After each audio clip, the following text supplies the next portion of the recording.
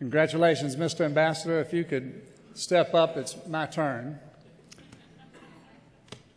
If I were to ask each of you to give me one word which best describes Bill Cabaniss, some of you would say statesman, but some of you would give me two words, and that would be true gentleman. I'll paraphrase how Kinsley Nakarko recently described a statesman. A statesman is usually a politician or notable public figure who has had a long and respected career in politics or government. As a result of their influence and reputation, they are expected to exhibit a certain level of morality and also live beyond reproach. They are revered, respected, and idolized. When they speak, even their adversaries give them their undivided attention. They are legends, and posterity always remembers them for the positive and enduring legacy they leave behind. Many years ago, John Walter Whalen wrote what is the best definition of a true gentleman.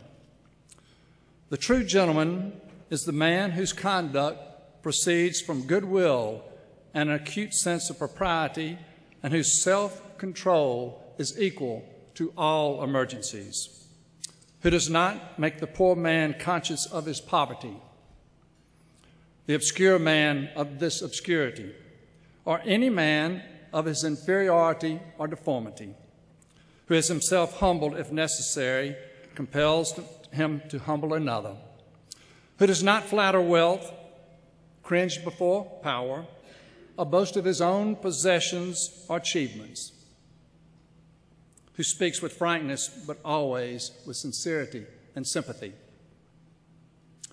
whose deeds follow his words, who thinks of the feelings and the rights of others rather than his own, and who appears well in any company, a man with whom honor is sacred and virtue is safe.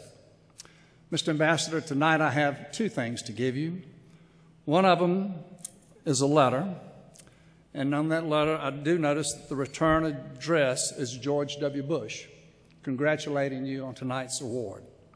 And also I have for you is the chairman's plaque, which on behalf of BCA, I'm glad to present to you. Thank you for all that you did. You gave me no indication. No, I didn't. You want to say something you can? Or you don't have to, whatever. Sandy, I will say thank you from the bottom of my heart for the award. There are a lot of other people that deserve it, but thank you for your recognition and your comments. And I will always be grateful for the chance to serve the state of Alabama.